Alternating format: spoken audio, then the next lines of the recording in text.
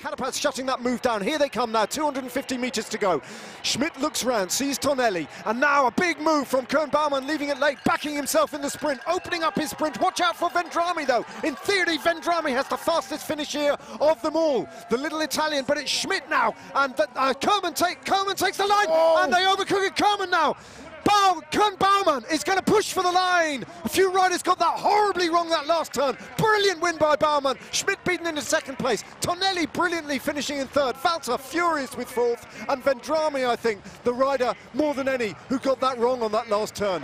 We'd have to see another replay or two of that from a clearer angle just to really figure out what went wrong. It might be that the way that Baumann cuts him up a bit here. Yeah, Schmidt takes the line. Does he touch the brakes there, Schmidt? Yeah, he has to hit the brakes. He skids. And that in turn that takes Vendrame out. So Schmidt has to correct. That's why Vendrame went the wrong way. Will the commissaires be looking at that? They might. There might be a complaint by Schmidt there. Well, that was clear as day, wasn't it? Yeah. What went wrong there? And Baumann, an aggressive racing line there. Was it too aggressive? Certainly Schmidt was forced to touch the brakes. I think they'll make a complaint here. Thumbs up. That's a sarcastic thumbs up, I think. Yeah, that's not a Mathieu van der Poel, Biniam Girmay thumbs up. No.